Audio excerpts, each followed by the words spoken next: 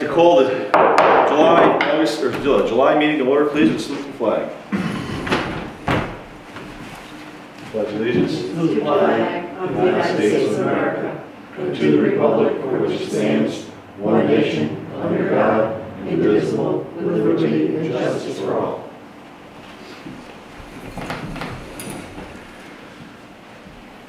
Okay, let's get started this evening with the prior town board minutes. You have any comments, corrections? Move to approve. Second. Second. All in favor? Aye. Opposed? Carried. Written communications. Let's do the clerk's report. Aaron, please. Town clerk's report for June 2015. Dog licensing, $38. Building permits, $425. Certificates of occupancy, $100. Driveway permits, $25. Total check for the general fund, $588. Trust and agency for Hart Perry for the planning board, $500. For Verizon and Janssen, a ZBA, $150. And inspection fees, $400. Total check for trust and agency, $1,050. Paid to New York State Department of Agriculture and Markets for dog surcharges, $14. Total for the month of June, $1,652. Thank you, Mary. Move to approve. Motion to approve. Second. Second. All in favor? Aye. Opposed? Carried. Mail review. Any other than Barbara? The Claremont Village Green Annual Community Day Barbecue and Charles Larson Memorial Tractor Pull will be held Saturday, August 15th, 2015 with children's bounce house, games, music, and the antique tractor display, vendors, bake sale, raffle prizes, much more. Hot dogs and hamburgers for sale and drinks and treats as well until 2 p.m. Event is all day and no charge for admittance. Grounds open at 10 a.m. The barbecue is all-you-can-eat chicken and roast beef, $15 for adults, $12 for adults 65 and over, $5 ages 5 through 12. Children 5 and under are free. Seating times for the barbecue are 3:30 p.m. and 5 p.m. Don't miss this annual town event. If you want vendor space or tickets in advance, you can call Tammy at 518-755-9374 or contact myself or supervisor. We have tickets, or Councilwoman Bronson has tickets. And there's also at Townsley Winery, at Otto's in Germantown, and at the Red Hook Chamber building. Excellent. Very good. Thank you, Mary. Okay, that's all. That's it. Okay. Correspondence for the web committee. Do we have anything, any update on that? Nothing's been new on the website. Everything's been good, we're all clear, everything's... Yeah, there's a sign of whatever, they seem to be blocked and running normally now. Good, excellent. And we obviously have this on the website, the barbecue? Yeah. That's up on the, good. Okay, thank you. Let's move on to committee reports. Bob? Yeah, the survey has been started by CT Mail and may be finished. They've been there a couple times. Morris Associates hasn't gotten anything from them yet to go with the DOT permit. So that's still being worked on. Also on the new building for the town equipment, Jimmy has indicated that he'd like to do some of the work for that and save us some money, but we need to get additional prices in place for next month. Which we'll work on for the next meeting, yes. And I did have a request from a person living on Nevis Road that wanted a sign to identify Lasher Road, and I see you've got that under old business. And we'll look at it. Yep, I was going to mention that, sure. Excellent. All right, thank you. Evan, you have anything? No, nothing. Eddie? Okay. Chris? Yeah, just an update on the backstop from last month. I have no additional information as the update. Okay. I did put calls back out. I got no return calls, so I've got a couple of calls with regard to cost of material, minus shipping, minus labor. You know, there's a couple of prices we can work with as far as the cost of material. And that includes also the quote for the material that I had earlier for the kit.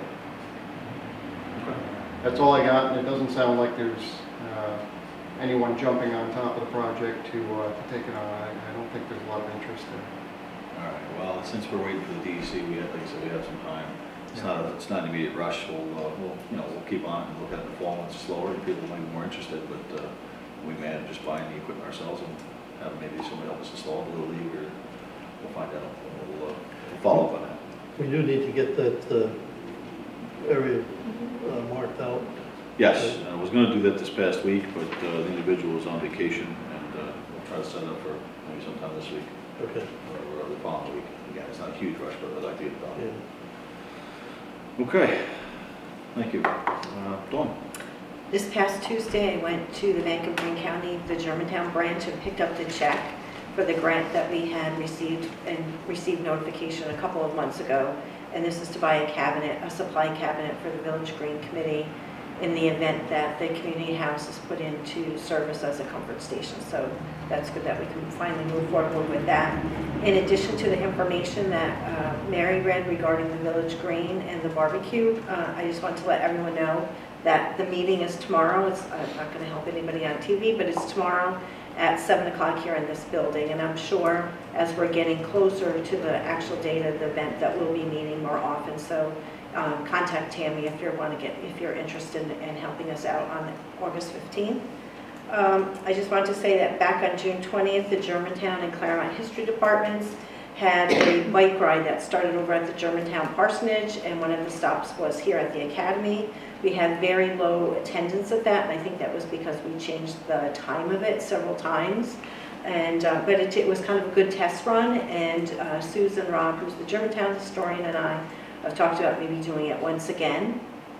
We've also started meeting with the Livingston Town historian, and we're referring to ourselves as the Manor Collaborative, for lack of a better name, just so that we can try and get a little bit of an identity. And we have been accepted as a Hudson River Valley Ramble event, and that's on the weekend of September 26th and 27th, I believe it is.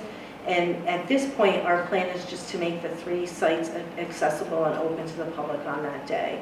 So that for us is kind of a new thing, that it's not very often that we have the Academy and or St. Luke's Church is open to the public. So that will be good. They can go to the parsonage, they can come here, and they can go to the Livingston History Barn. So as time goes on, we'll have more plans. I'll keep everyone updated. What was that? Is it the Hudson Valley? It's the Hudson River Valley Ramble, and it's sponsored by the Greenway, and they have events throughout the entire month of September, all over up and down, the river up to, I know at least until Troy. Lots of times it's like a walk through, there's a walk through the village, a guided walk through the village of Kinderhook. I know one I'm familiar with is there's a walk through the city of Troy, and they look at the Tiffany windows. There's another in the Oakwood Cemetery because Uncle Stan is buried there and some other people. There's, all Sleepy Hollow will have something, so it's usually published in a flyer, and that's why you need to be accepted. And, some of them are free, some of them are $5. I know they also do in the Livingston, Ramshorn estuary or whatever's up further.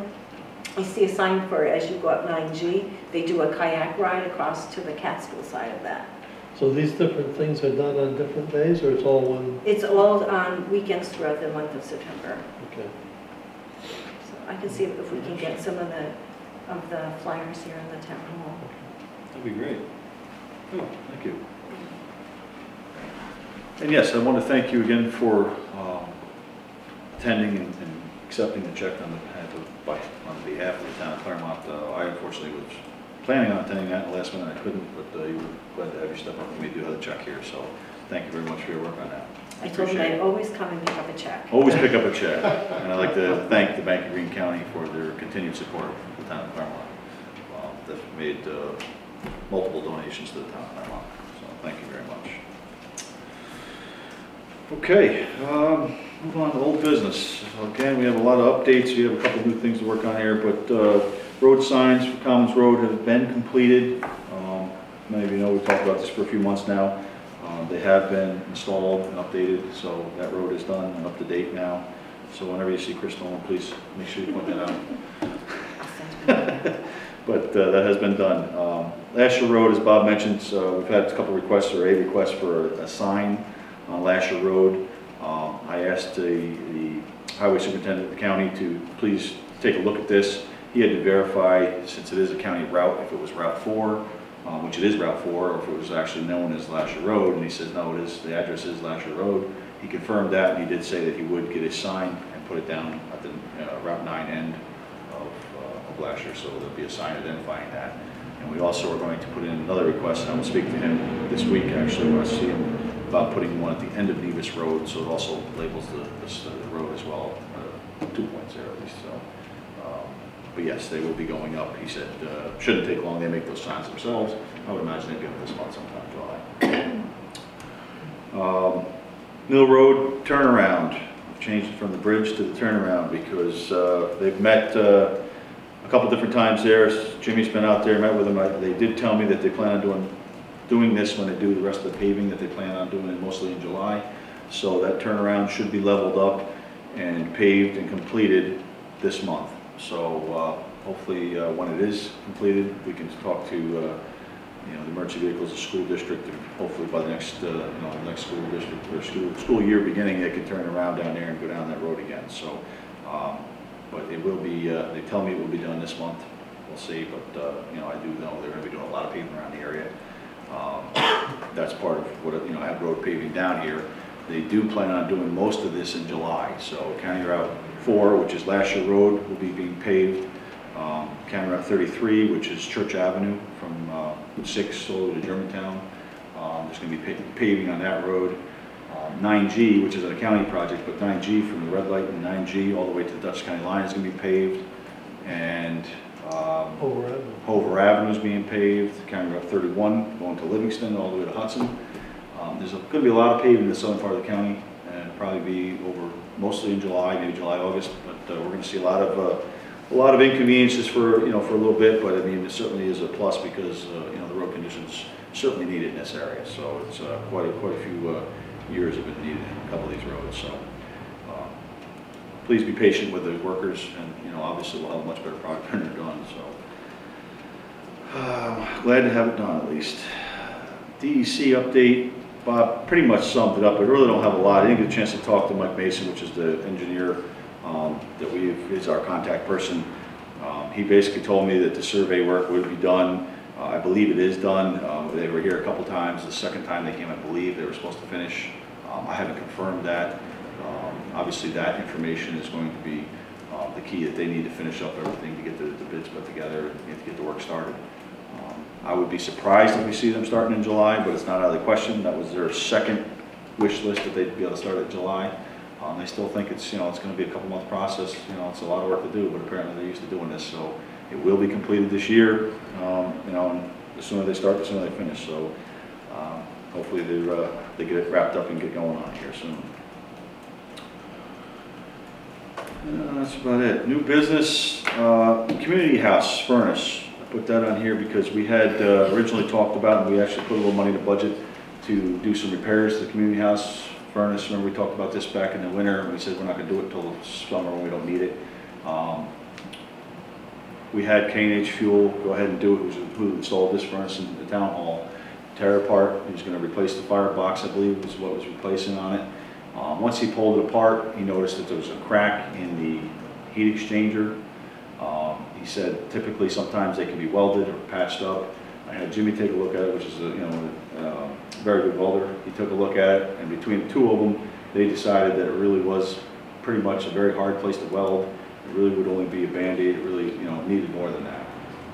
So they asked me what I wanted to do. I says, well, if it's going to, you're talking roughly $1,000 in repairs to try to fix it, what's a new furnace cost? And he did explain to me, he said he thought maybe it was damaged when the heat ran for like, what we knew, for a day or two when the doors got blown open. He says what that does overheats them and that's what cracks them.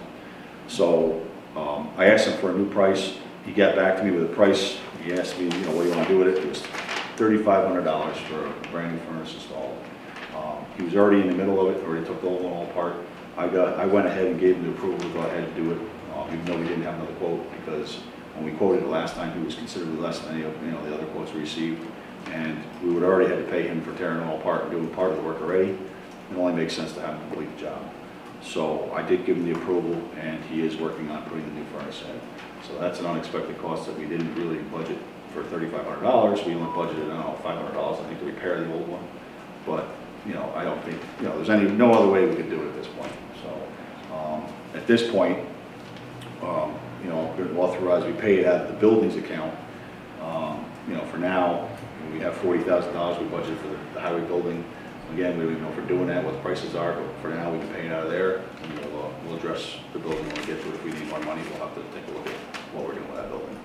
But I think this is an important thing that we obviously had to address. I'm glad we waited till summer, obviously, because if we did this in winter time, we would have been out of heat for a week, you know, so.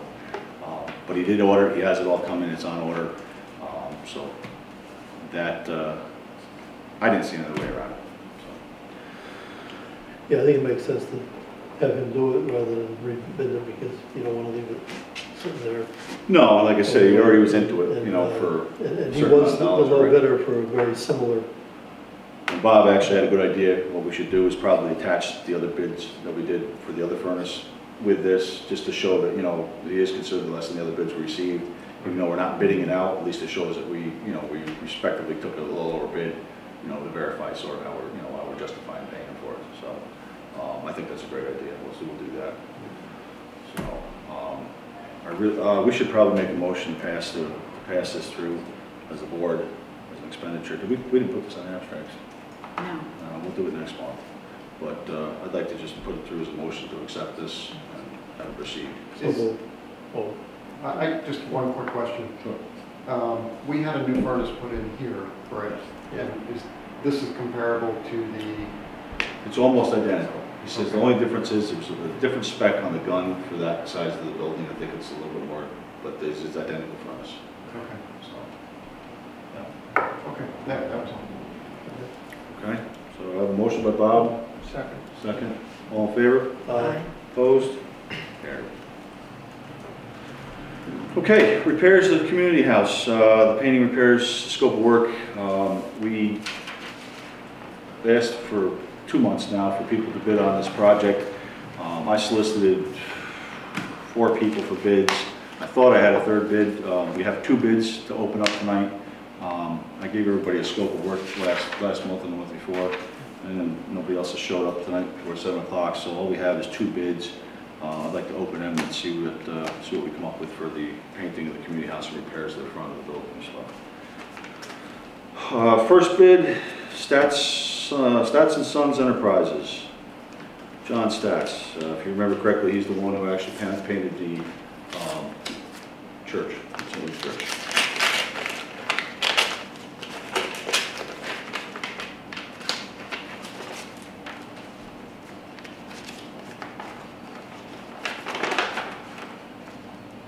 Okay.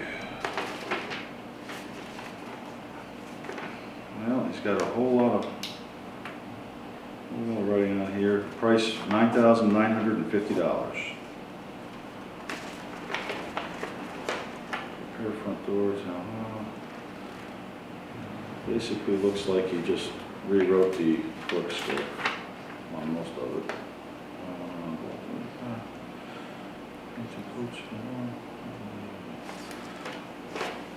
Take a look at that. The other bid is residential renovations.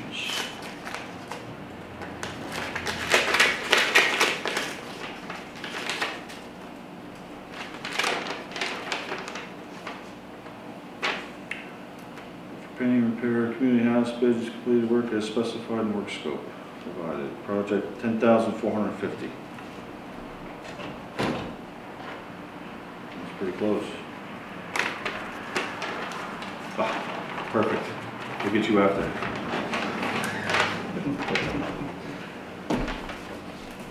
So it's $500. It's real close. Yeah, very close. Yeah. So We have 2 bids, one from John Stats and Sons for $9,950, second bid from Residence Renovations for $10,450. That's a little more than I was hoping we'd have to spend, but again, that's going to let's consider that's repainting and replacing wood on the front that needs it, fixing the door frame, scraping and painting 2 coats on both north and south ends and the front, and the cupola, which is, I think, what everybody's afraid of. I actually solicited John Jennings Contracting, who did the roof on the church. He elected not to put a bid on, he did not want to put on. So I was thinking he was going We're to. painting 3 sides? Is that- Yes. Okay. And the back side? Because the was done a backside couple we years we ago? just did 2 years ago, and that way I figure the building is pretty much done for the next 5 years. I would hopefully have to think about it, Yeah. but that way it gets all done right up, Does that include fixing those rafters? That includes fixing the split rafter, yes. Yeah. I had one in there, repair split rafter and splice and bolt. So, Okay. yeah. It also repaired the front door crack, painted that with paint provided, and the other door in the back of the building that had a crack through, you can see out of it. That's you done with the crack on this one? Yes, Okay, yeah, because you can see through that one. yeah. So, we did budget, I believe we put $10,000 in the budget for, or $11,000. I think it's $10,000 in the budget for this project. So, we're right on the money. Now, is that in that 40,000 that Yes. you mentioned? Did I see? 40,440. What? 40,440 in that line. 30,000 was for the garage. We have 10,440 left in that account. The only question I have, and that's for the board. Minus the 3,500. Well, that's the thing. We didn't expect that, so that's not budget, but we can come up with that. We'll have to come up with contingency. We're out of somewhere, all the other accounts we have extra money left. We can come up with that, I'm sure. For the board to consider in a discussion, is this something we want to do this year? I mean, we've had a couple unexpected costs. We've already put it off a year or two, right? And the doorway does need some work, and the Right. paint needs to be done, and We were having some issues with leakage to the cupola as well. Yeah. so. I think we should go ahead and do it, and if, hopefully we'll save some money on the building with Jimmy doing some of it. If it comes out a little more, that's, yeah, that's infrastructure, so we can move a little more additional out of, the Con Ed money to do that if we need to. If we have to. Well, just to remind everybody, we are going to be having to come up with money for the DEC, because that's not budgeted, in the tune of 60,000 maybe, something like that roughly, I'm just guessing. Whatever the final cost is, we owe them 10% of that project. We do not have the budgeted. That will be coming right out of our fund balance. I'm not concerned about that because we have a healthy fund balance, but again, I don't want to incur too many costs all at once if we don't have to, but I do think this is something to preserve the life, the life of the building. The longer they go, the more rot you have, the more problems you have, the more it costs to fix it. I know all that, I agree with that, but I don't like to incur all these costs every year.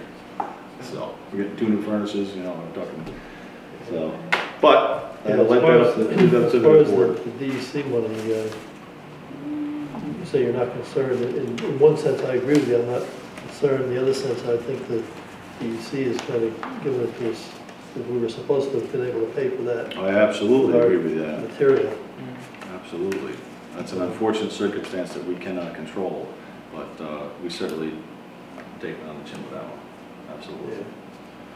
But we should get that done and get them If we have out a of couple of more bad winters like we've had, we might be sitting here a year from now regretting that we didn't do the work today. Okay, well, I don't, they're pretty close bids, but obviously, unless there's a reason to cancel, not to take the lower bid, I would say, put out a motion. I'm not going to bid on it, obviously, I'm going to vote on it, I'm going to recuse myself because he is relation, but that's up to, someone else to make a motion to accept the low bid. Yeah, I think we should take the lower bid, so I'll move that. Second. Second, any further discussion? All in favor? Aye. Opposed? I'm going to recuse myself. Approved, okay. All right, supervisor report. I don't really have a whole lot to go over this month. One of the big things making headlines, a lot of attention, is the CEDC. There's been a lot of talk, a lot of publicity, a lot of articles in the paper, and you know, I think without saying too much about this, I think it's a good thing that the CEDC is reorganizing. They've done a lot of good work throughout the county. You know, I want people to realize that, because you know, it looks like we've had a lot of questions, and you know, there's a lot of bad publicity around what they're doing, just because of a few instances, but they've done a lot of good work. They continue to help a lot of people in the county, a lot of businesses. I think it's a good thing, but I'm certainly glad you know, they're taking a look at reorganizing and how they do things. You know, it's going to continue to help businesses grow and people get started in the county. That's important. So, other than that, I don't really want to say too much more on that. If somebody wants to talk to me about anything, you can sort of talk to me after that, after the meeting. The paving, I went over the highway department. They're doing a lot of paving down here. Just went over all that. So the highway meetings are quite involved.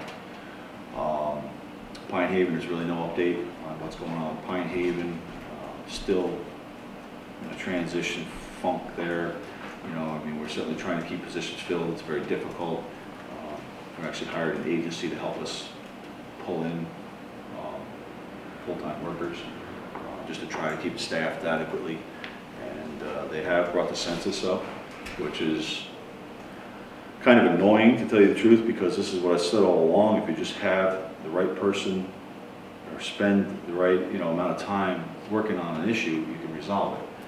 They brought the census up from 78% to almost 100%, you know, in a few 6 months. And, you know, there's no reason why the county couldn't have done that, why we continue to own it, but the lack of, I want to say lack of enthusiasm, the lack of interest on maintaining and owning the home by the county, just they let it go, and it's unfortunate, because we should have retained ownership of the county home.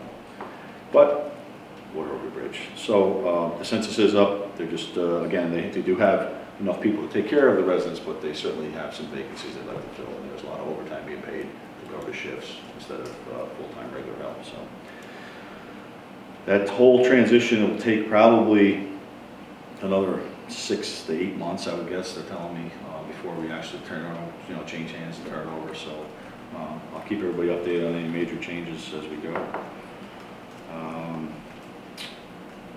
I don't really have a whole lot more to discuss to update anybody on. If anybody, like I said, has any questions on county business, please come see me, talk to me, ask me any questions. I'll certainly tell you whatever I can and clear up any questions. Supervisor report. Just wanted to mention again, Mary went over it very nicely, read the article for August. I know we'll say it again in August meeting, but August 15th is our annual barbecue this year. We'd like to see a nice turnout this year. Last year we did not hold the event, and we're doing a lot more advertising. We're certainly have tickets for sale, a lot more, you know, around the area.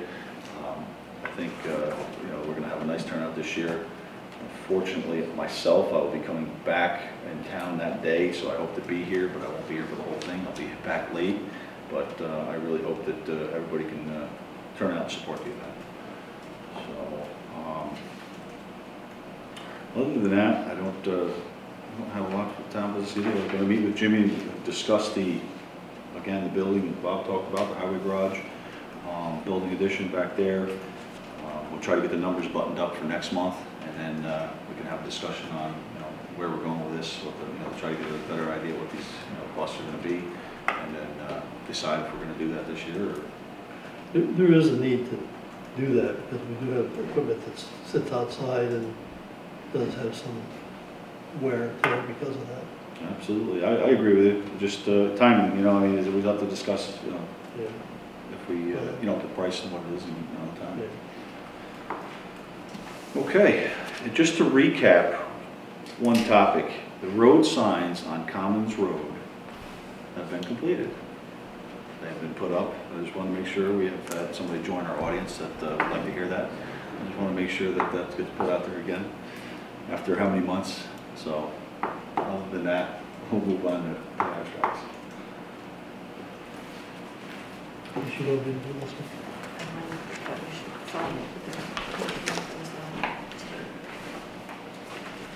Okay.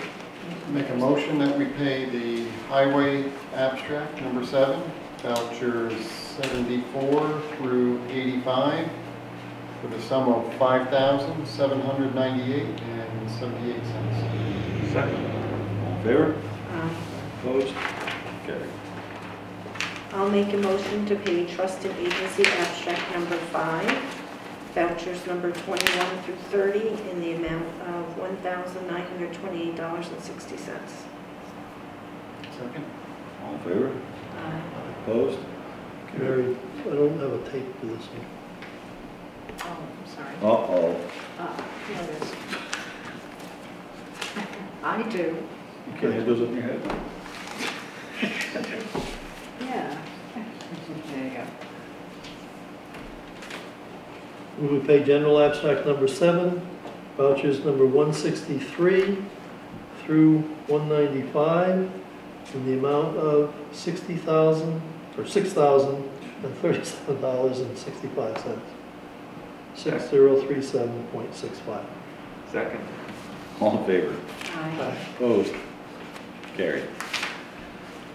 Okay, There was a space between the 60 and we'll move on to public comment. Communications to the board. Not everybody at once. Mr. Nolan, would you like to say something? Maybe I missed when the next meeting related to the barbecue is going to be. Tomorrow night at 7 o'clock, right here. If you can make it, that'd be great. Any other comments, questions? No comment about the signs? Oh, thank you so much for this. Did you notice that they were up? I did, no, I noticed the ones that I thought were a problem were down. Oh, okay. Well, they reevaluated the whole road and made it what it's supposed to be supposedly by the sign crew, so It makes sense to me. good. Excellent. Okay, no other comment? I'll entertain a motion to adjourn. So moved. Second. All in favor? Aye. Opposed? Carried. Thank you. Who was the second?